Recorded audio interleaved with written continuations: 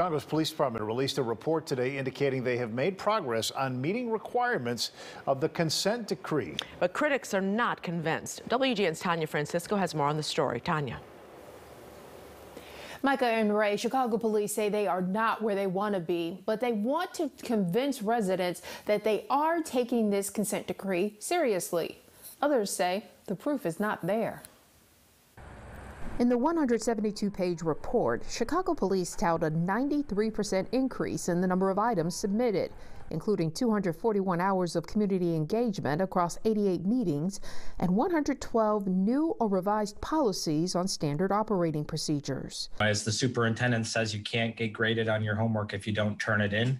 Robert Boyk is the executive director of the Office of Constitutional Policing and Reform. He's in charge of making sure the reforms negotiated in the consent decree are carried out. It's a process that's been moving slowly. In June of last year, the monitor found the city had missed more than 70% of its deadlines in the first year. We are really focusing in on that effort now and really trying to make the strides necessary to achieve the cultural change that's necessary in the department. Change cannot come fast enough to this city because lives are at stake, and we know that in the history of the city of Chicago.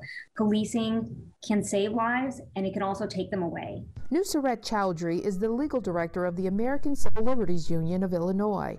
She says CPD is giving a lot of lip service and confusing activity with accomplishment.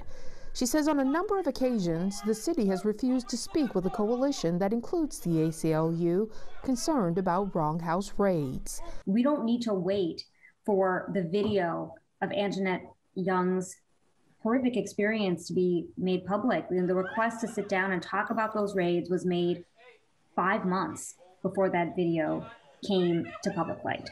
Civil rights attorney Tony Romanucci, who represents victims of police misconduct, issued a statement that reads in part, CPD is woefully deficient in its reforms and will not change until people continue to call them out or more people get unlawfully shot. Are we going to be 100%?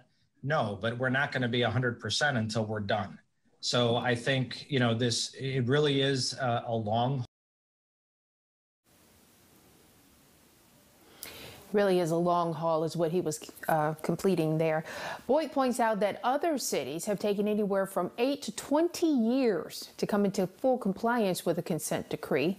We should find out in a few weeks how CPD is doing when the independent monitor issues her report. I'm live this evening from home. Tanya Francisco, WGN News.